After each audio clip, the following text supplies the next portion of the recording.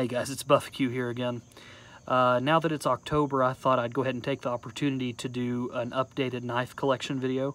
Haven't done one of these since the beginning of the year, and I've had a few things change since then, so I thought this might be a good time to go ahead and do this.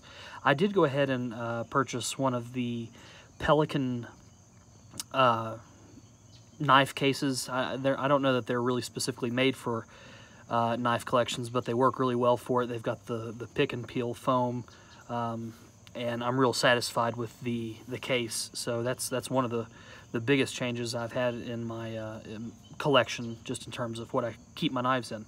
So starting in the back here, some of this stuff is the same, guys, and some of it's new. Okay, probably my favorite aspect of my entire knife collection, my Endura 4s. These are just great knives. Really have stood the test of time. They've been out for a while now, and I gotta say, one of the reasons I like Spyderco so well is because of the color options that they offer. Okay, so here's another one, same thing again, Endura 4 with the full flat grind, this one in brown. One of the reasons I like Spyderco so well is because they offer such cool colors. I'm really not a big fan of just plain black blades. Okay, to me that's kind of boring. Something I have started doing to all my blades is, yes, you can tell I'm doing the zip tie thing a la Nut and Fancy, as well as doing some of my own engraving on the blade. Okay, some of these it shows up better than others. It all kind of depends on how good the lighting is, and you know, I don't have a super high quality engraver, but it works, and honestly it makes me happy. All of this, as you can tell, is kind of inspired by the Nut and Fancy project, and I thought, you know, I really agree with his philosophy. I think there are two conversations to be had. I think one is you know, first, kind of cool, you know, how practical is the item, how much use can you get out of it, and the other being second, kind of cool, does it just make you happy? Is it something you like? Is it something that kind of makes you smile? And with all of this stuff, you know, zip ties and different colored lanyards, engraving the blades, things like that, you know, yeah, it just is stuff that just kind of makes me happy. Moving on here in the back, got one of my, this was the first Dragonfly I think I ever purchased. I've had several of these. I've given one away as a gift, and you know, these are great lightweight blades. I really like that you don't have to deal with any kind of nested steel liners in these. Don't know if you guys can hear that. My dog, I've got a red tick coonhound, and he's a little anxious. He's in the background wondering why he can't be out here in the video. Then here we have the Dragonfly in H1 steel. So you know, the regular Dragonfly is incredibly lightweight. That's one of the reasons so many people like it, is because it's small, but it's incredibly lightweight. This one here, again, doing the Nut and Fancy thing, I've put it there, it's 1.3 ounces. This one here, I believe, is 1.2. No, I have this one as 1.3 as well. Okay, I thought this one was a little bit lighter, but it looks like they're actually both about the same. Okay, Dragonfly is just such a cool knife. Really like the Dragonfly. Next knife I have back here, I actually just purchased and I haven't reviewed yet. This is the Spyderco Ambitious. I started to say Tenacious. No, it's not the Tenacious. This is the Ambitious. This is the little brother. Okay. I'm not going to say much about it right now. For one thing, you all probably know, I don't have anything here that hasn't been reviewed by anybody many times, but as far as my opinion, I'm going to hold off because I don't really have much of an opinion to give you yet. Like I said, just purchased this knife, and hopefully that'll be probably the next video I have coming out for you guys as a review on that. On down from that, maybe the most reviewed knife on YouTube by Spyderco, the Tenacious. This is a cool blade. Oh yeah, engraving shows up nice on this one. Okay, this is a cool blade for the money. Yes, you're not getting the same fit and finish on a Tenacious as what you'll get with, say, an Endura. Definitely not with a Paramilitary. or even like any of the smaller Delicas. But for what you pay, your money goes a long way with this blade, with the Tenacious. Just very rugged, I guess you could say.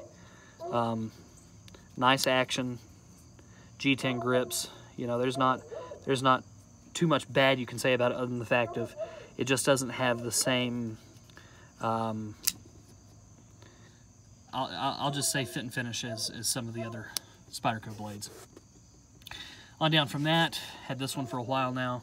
Yeah, this is kind of the crown jewel, I guess. This is the Paramilitary 2. You know, I say the Tenacious is the most reviewed knife. I may be wrong. It may be this one. It may be the any of the Para line. Okay. You know, this knife to me is like, it's kind of the equivalent of your sorry, my dog is really distracting me right now. I hope it's not cutting too bad in the video. That knife to me is kind of like the equivalent of one of your firearms that you have in your collection that you don't want it to end up becoming a safe queen, but honestly for me, this thing is dangerously close to becoming a safe queen, because you know, you pay so much money for it. It's an expensive knife, and so when I have a hard use task, I don't ever reach for this one. It's more than capable, maybe the most capable of all the knives in my collection, but I don't want to, you know, I don't want to rough it up. I want to keep the edge nice. I am slowly learning how to put a good edge on a knife. I think it's definitely an art form. It takes a lot of practice, but considering all that, I don't want to rough this knife up. I want to take good care of it. So often I kind of tend to leave this one alone because I'm afraid I may have to use it. And I know that's kind of silly, but that's just the way it is. Now on the other side of that conversation, right here, this knife is pretty thrashed, okay? This, oh gosh, that was awful. There we go. This is my Spyderco Pacific Salt. Yeah, this is the Pacific Salt. Okay, this thing has seen some wear.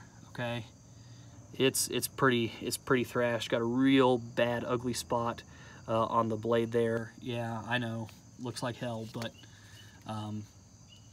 there's a reason that's there. It's kind of a long story. I'm not going to get into it right now, but basically, this knife got to a point where it started gathering so many little dings and nicks and scrapes and scratches. I thought, well, you know what? I don't have to worry about this one anymore. My Pacific Salt, man, having a hard time getting a good deployment on that for you guys to see. It's because I'm having to hold it at a weird angle. Anyway, this has just become my beater knife. And for a beater knife, gosh, a Spyderco Pacific Salt's a pretty darn good beater knife to have. I kind of hate that it got to that point. You can see the grind back here is real funky looking, and it's got this nasty looking spot here. Clips all worn out, and you know, if you could feel the handle here, it's got some rough spots on it. I mean, it's worn out. But this is the knife I grab whenever I've got a really, like, a legit hard task. Like, for example, I own a fair amount of, not a lot, but I own a fair amount of property, and I mow a lot of my land with an old 1968 Cub Lowboy farm tractor. And about a week ago, the carburetor went bad on the tractor as I was using it to mow, and I had some really hard prying tasks that I had to do immediately because fuel was gushing everywhere. And while I was on the tractor mowing, I had this clipped to my, I was just wearing a pair of like basketball shorts, and I had this clipped, and this is basically what I had to use. I didn't have time to run and grab another tool, so this is what I ended up using. And you know, it was being covered in gasoline, and I was really putting some nicks and scrapes in the edge of the blade. Okay, and so this is just, that's just what it is. It's become the go-to work knife. Okay, sometimes you just you wear one out, and that's just the way of it. You know, that's what's nice about Spyderco, even when you start putting some serious use on it, it still holds up well. All right, so after that, back here have 3 different flavors of the Victorinox Cadet. The silver and the black ones you see here, these two are just the standard run-of-the-mill, just regular Cadets. The one in the middle here, my wife bought me for my birthday, and this is the 2017 limited edition Cadet. Okay, so those are a fun knife to collect as well as carry. They're really, really useful, very practical, just a neat knife to have. Going on down here, this is, oh, and I just spaced on the model of this guy. This is the Salt 2. Sorry, had to cheat, had to look at the handle. This is the Salt 2, Spyderco Salt 2. Dimensionally, it's the exact same as a Delica. Well, a Delica 4, anyway. But you've got H1 steel. This one is a coated blade, H1 steel. And the weight on this guy is 2.2 ounces is what I have. Okay, 2.2 ounces. Let's compare it to, say, one of the regular Delicas. Okay, so we do have a difference here. Salt 2 comes in at 2.2, regular comes in at 2.5. Okay, so a little bit of a difference there, and you can definitely feel it in the hand, the difference in weight between the regular Delica and the Salt 2. This is a great blade. My wife and I like to go hiking. Specifically, we like to go check out waterfalls. This is a neat blade to clip to your pocket when you're doing something like that, because again, it's coated H1 steel, so you know it's never going to rust. Down here is the same thing again, just a standard Delica 4 and FFG. You know, and I know a lot of you are going to look at this and say the zip tie thing is stupid. You know, why do you need to have that ability to wave it out of the pocket? You can still open it with just your thumb anyway. And I totally agree, guys. I totally know. But I just like it. I think it looks cool. I like adding the little bit of color pop to each blade, and it makes it unique. That's really all it is. I'm not saying if you don't do this, you're crazy. I know that's not the case. I just think it looks cool, plain and simple. All right, after that, Spyderco Rhodey. Nothing really all that interesting to say about this blade.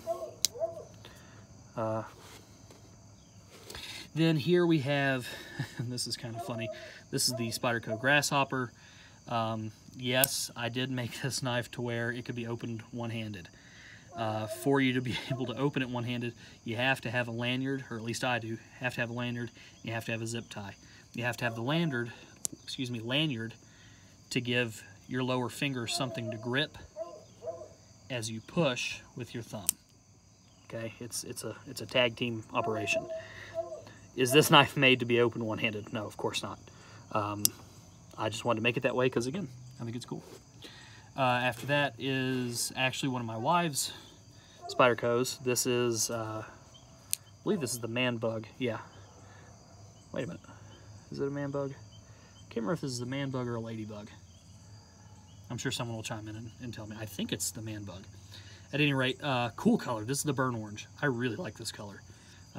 Yet another place where I happen to agree with Nut and Fancy. The burnt orange color in anything, just like not just knives, but anything. I think burnt orange is a cool color, and it matches up nicely with the dark blue there. So that's cool. Over here, if you haven't seen my video on this, go check it out. The Spyderco Atlantic Salt. I always get them wrong. This is the Atlantic Salt. Okay, this is Spyderco's rescue knife. Long story short, if you haven't seen the other video, I basically bought this because it was a really, really good price at a local big box sporting goods store, and that's the only reason I bought it. Like, the price was so good, I was like, I'd be crazy to pass that up. Okay, so that stays clipped. I put it in here for the video, but this knife actually stays clipped to the sun visor in my car. Okay, specifically because with that you've just got quick capability to cut a seat belt, and that's basically its dedicated job. Okay, that's it for the Spydercos. Right here, this is kind of a silly little thing, but it actually means a lot to me. without going into too much detail, I'm a teacher by profession, and this was given to me by a student of mine. He referred to it as a kindness coin. He's in the Boy Scouts, and I'm not totally sure if this is a actual Boy Scout thing or if this was just something that he wanted to give me, and he also happens to be in the Boy Scouts. But I had helped him with a specific project he was working on, and he came in the next day and said, hey, I know it's silly, but stick this in your pocket. I kind of like you to have it. And he explained to me what it is, and I don't know, it just means a lot to me. And so usually when in the mornings I open the case here to decide what knife I'm going to carry for the day, usually I always grab this little, it's just a little wooden disc is all it is, but I throw it in my pocket. And if any of you guys are like me, you fidget. You kind of always want to have your hands on something. You're always kind of doing something. So this is just something to have in your pocket just to kind of fidget with. That's all that is. So moving on down here, up next, Benchmade Griptilian. Okay, nothing revolutionary, pretty standard. Great all-around EDC blade. Next to that is my Barrage, the Benchmade Barrage. I think this is the 580, yes, Barrage 580. I don't ever carry this knife, ever. It's just too heavy.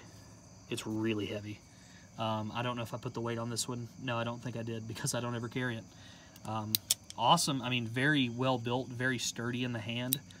But honestly, this is like carrying like 3 of those, okay? Or at least it feels that way. So it's just really heavy, so I just don't, it doesn't get much pocket time. On down from that, Mini Griptilian, classic, nothing fancy, just is what it is. I like the color on that. I like the yellow mini grips. I think those look cool. On down from that, another mini grip. Bought this one because it reminds me of a Spyderco. I like Benchmade. Benchmade's a great company. They make some great products.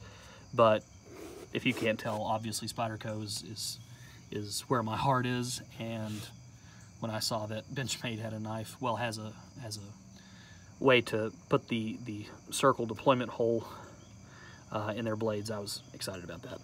Up next is the Benchmade Proper. This is a cool knife. I really like this knife. If you didn't see my video on this, shortly after I got this knife, I dropped it into a campfire. Going on down, SOG Flash 1. Yeah. Of all my knives, this is probably my least favorite. I know that a lot of people like this knife, and I know that this is the knife that kind of started Nuttin' Fancy's YouTube career. It's okay. It's just not very well made, in my opinion. Not very well made at all. And on a lot of these knives, guys, I haven't taken the time to show you, but on a lot of these, I've done the custom jimping thing, like I did on this one. It doesn't look great. Okay, it's average. Just did it with a Dremel tool.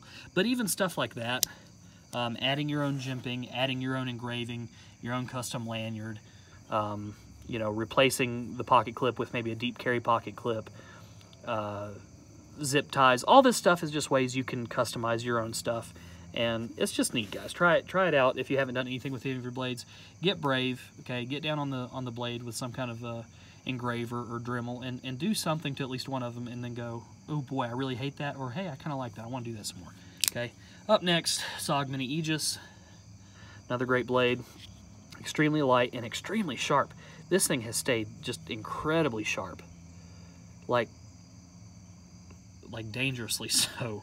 I keep all of my blades really sharp, but this one has specifically impressed me on how long it's held the factory edge.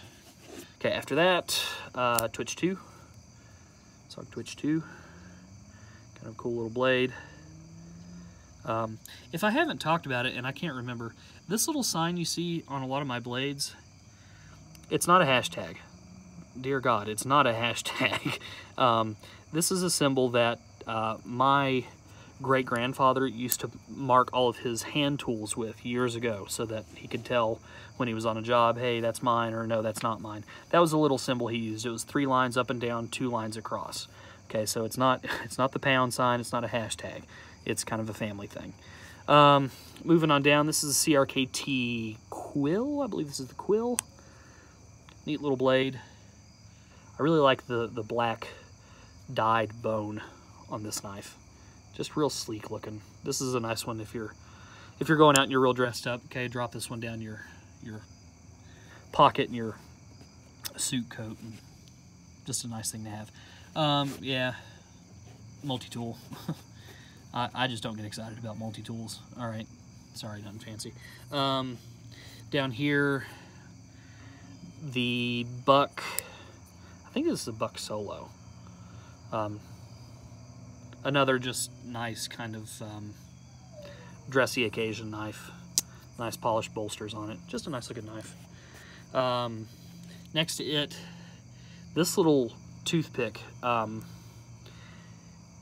I need to do a video on this. This was carried by my great uncle, who was a survivor of the Bataan Death March. He did not have this. He didn't have this on him while he was in the military, but he was on the Bataan Death March, survived, and later in his life he carried this little knife on him. So that's kind of a treasure. And then the last one here, this is the little Outdoor Edge Mini Blaze. This is like a $11 to $12 knife that I was just really surprised by the quality. 8CR13 MOV steel, nice feeling grip. Just not all cheaply priced knives are junk, okay? That's one thing I'm definitely starting to learn for myself. All right, I'm gonna wrap the video up. Obviously, I'm outside and I've quickly lost my light. So hope you enjoyed it, guys. Like I said, I'll be getting that Spyderco Ambitious review out to you guys soon. If I don't do another video before then, which hopefully I will, I hope you guys have a very happy Halloween. Thanks for watching, guys.